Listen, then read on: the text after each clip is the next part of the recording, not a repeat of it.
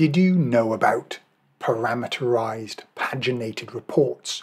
What are they? How do you set them up? Check it out. You can now pick a different year.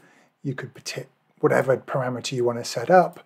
You can pick a different section here, multiple parameters, click View Report, and you get a multi-page report feeding off your Power BI semantic model. You can then export it as a PDF or a PowerPoint slide if you wanted to do that, or even Excel and CSV. Multi-million row reports potentially exported from your Power BI semantic model. All right, let's go.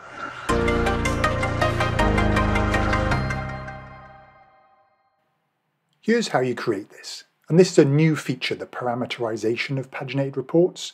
I'm going to go into a semantic model that I've built and published to the service. Click on the dots, create paginated report. Okay, and you now get a new experience. It's looking a little bit different to what it did before.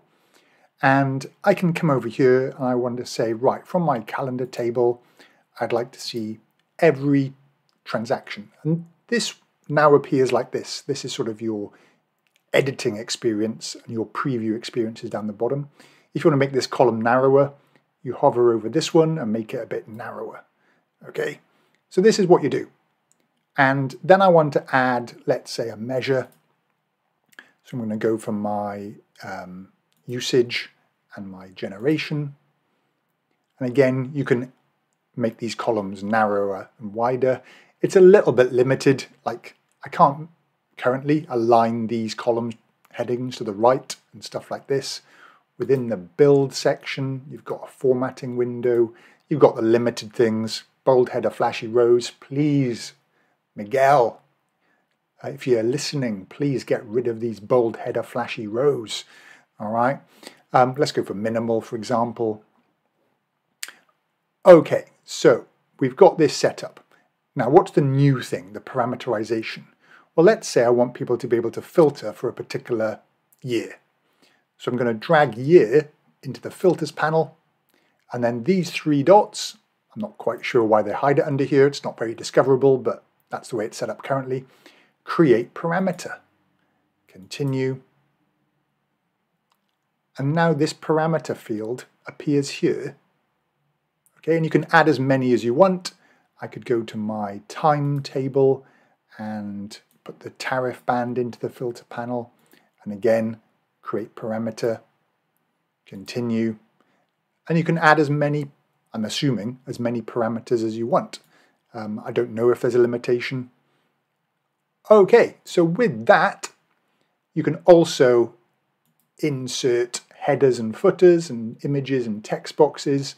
So if I go to insert header, then within the header, you can add a field like the page number or the execution time. You can add a text box. You can do all those sorts of things. Okay, so let's just close that. And let's just go under the file, we can go save. Okay, and that then saves this report. Let's call it my demo param. Go save. View the report.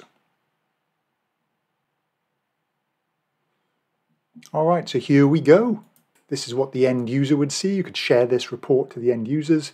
You could put it as part of an app. Let's go to 2024, and I just want to see the off-peak view report.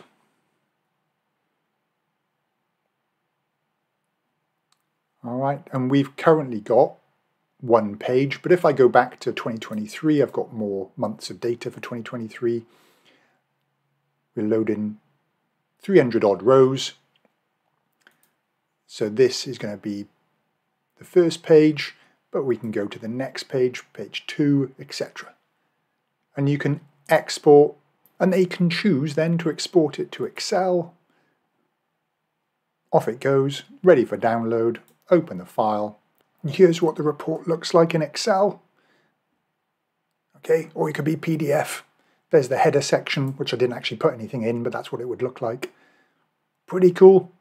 All right, hope you find that useful. Let me know what you think. catch you in the next video. Before you go, check out one of my other videos or playlists and click the subscribe button. Thanks for watching.